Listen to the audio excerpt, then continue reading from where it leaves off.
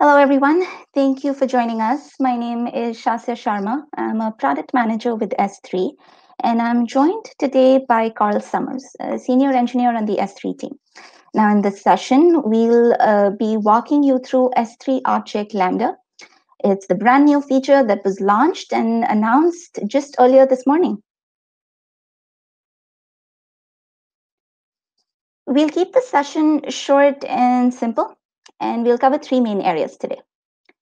We'll first understand what this new Object Lambda feature is all about. Next, we'll work backwards from our customers, understanding why this feature is important and where you might find it useful in your applications. So, reviewing some common use cases along the way. Lastly, we'll get tactical and we'll talk about how Object Lambda works and what you will need to get started with it. The talk track will be immediately followed by an in-depth demo that Carl will be leading us through. S3 Object Lambda allows you to add your own code to process data that is retrieved from S3 before returning it to an application. For the first time, you can now use custom code to modify the data returned by standard S3 GET requests. Now, you can use this to filter certain rows out of your objects. You can use it to dynamically resize them, to redact or mask confidential information, or to otherwise modify data that is being returned by S3. All request and data processing runs on AWS Lambda infrastructure, meaning that it is fully managed by AWS. Your custom code executes on demand. It eliminates the need to create and store derivative copies of your data, and it requires no changes to your applications. So that's all good, right? Why should you use Object Lambda?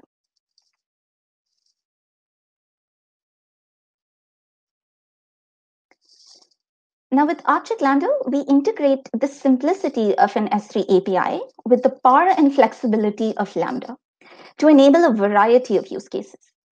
And we see applications in genomics, in backup and recovery, in financial services, amongst many other verticals.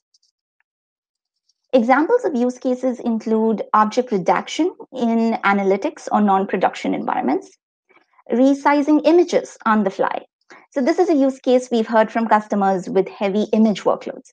It's the ability to deliver different sizes of the same image depending on the requesting hardware. So whether that's a laptop, mobile, or desktop. Another example is filtering log data. And we've heard this from customers, both external as well as internal to AWS.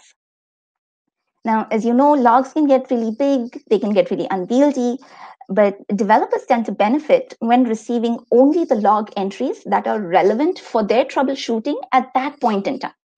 So, for example, these could be logs that are sandboxed by a time window, or these could be logs that contain certain keywords.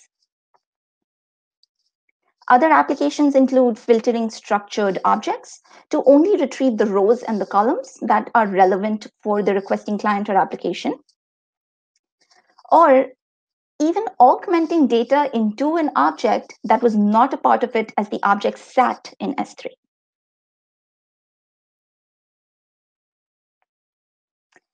So why is this important? Now, often customers have a single large shared data set with S3 that tends to feed multiple applications, where each application requires a slightly differing view of the object in order to meet its specific requirements. So, for example, I've got a data set here that was created by an e-commerce application, and it may contain some confidential information that is not really needed when the data is being processed by an analytics application. Whereas the same data may require to be augmented with additional information when it is handled by someone in the marketing department. So, for example, information from a customer loyalty database. So we see, depending on who's accessing the object, a different variant of it may be needed. To provide multiple applications with the view of the object that they need, customers can take one of two approaches today. Now, option 1 is to create and manage an infrastructure as a proxy layer in front of S3. And this creates derivatives of the objects on the fly. The other option is to create many different derivative copies of the objects and to store all of them so that each application has its own custom built data set that is tailored specifically for it. Now, neither option is exactly ideal, and both can quickly become expensive and difficult to manage. So we wanted to offer customers a better way. And this really is the value proposition of Object Lambda. It's a completely managed solution. There's no infrastructure for you to set up, and there's no extra copies to be stored. You can now simply author an AWS Lambda function with your own custom code, and this Lambda function will be automatically invoked when an object is requested from S3. So processing that requested object before returning it back to you.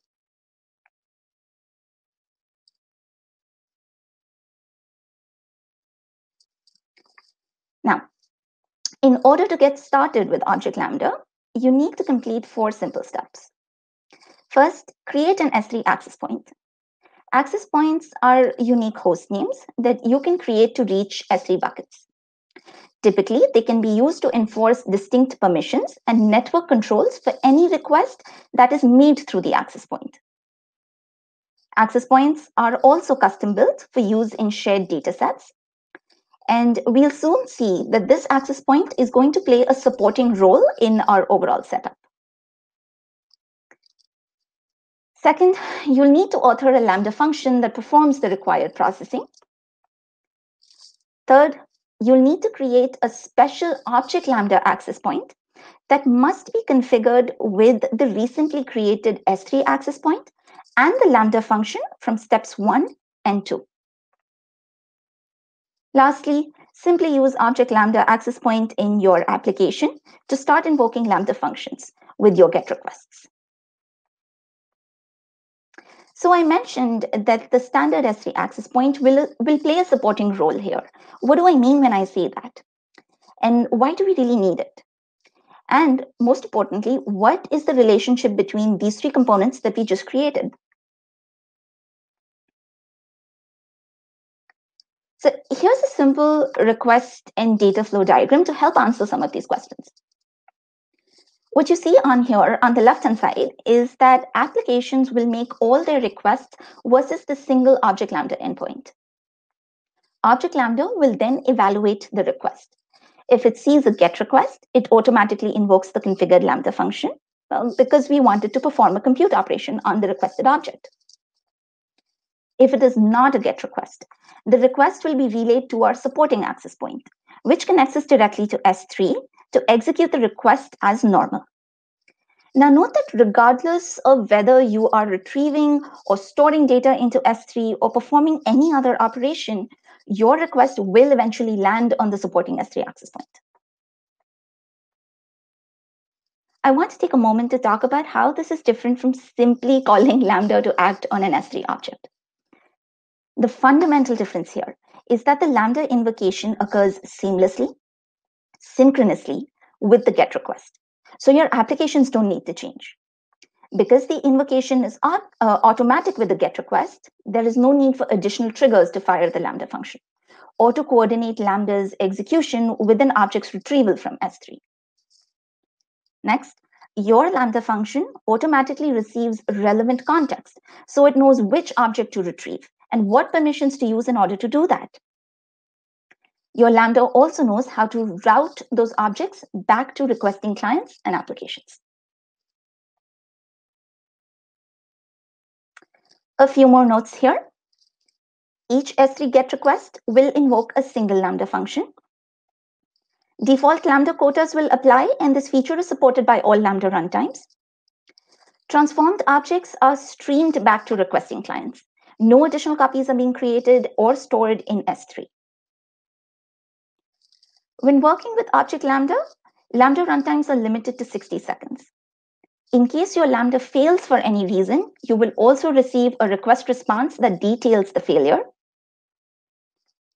Today, Lambda invocations only occur with GET requests, and all other S3 requests are processed normally. We saw this on the previous slide as well.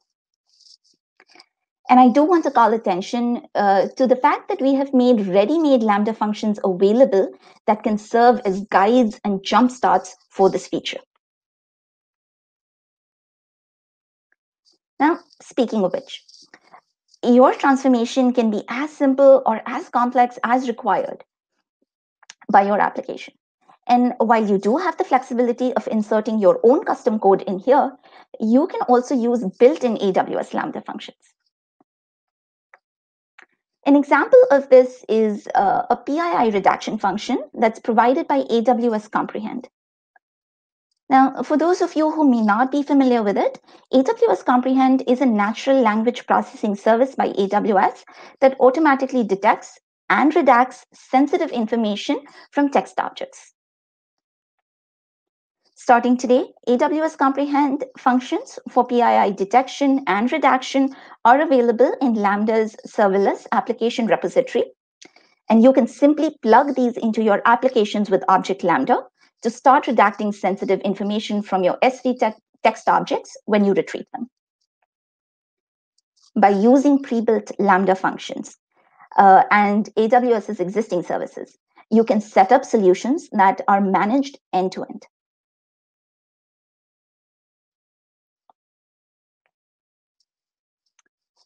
I want to take a small pause here to talk about multi-tenant environments in S3 and how we're slowly expanding on the many ways to access your objects.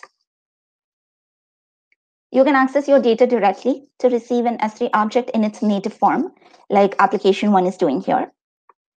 Or you can access your objects via an S3 access point, which can help apply granular security and access controls. But you're still going to receive the native object in this way.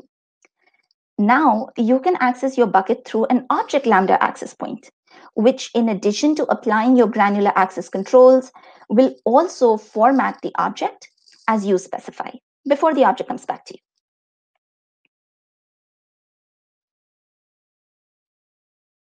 Okay, so I invoked a Lambda function. Now what? What does my Lambda have to work with? Lambda receives many inputs from Object Lambda, but I'm going to recap the main ones here.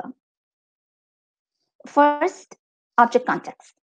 Object context contains a pre-signed URL using which functions can fetch the original object from S3, though through the supporting access point. Next, note that the Lambda function sits squarely between the Object Lambda access point and the supporting S3 access point. So it needs the arms of both of these resources in order to fetch and return objects, and this is provided through a configuration. Third, a user request property that provides more input about the request itself. So for example, if you were adding any headers, this is where you would go ahead and do it. Lastly, the identity of the original caller is passed to Lambda. This means that Lambda can now assume that identity to fetch objects from S3 without having to perform any further lookups.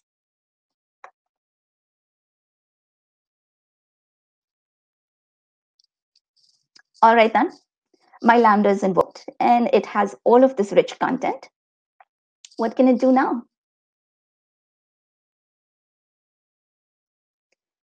We'll see this with two simple examples. In this one, Lambda receives input that we discussed on our previous slides. Thereon, it uses the pre-signed URL to fetch the original object from S3, followed by transforming the object. Now, in this example, it's a fairly simple transformation in which we are operating on a text object and translating all of the content from lowercase to uppercase. And lastly, using the write-get-object-response API, we can stream the object back to the requester.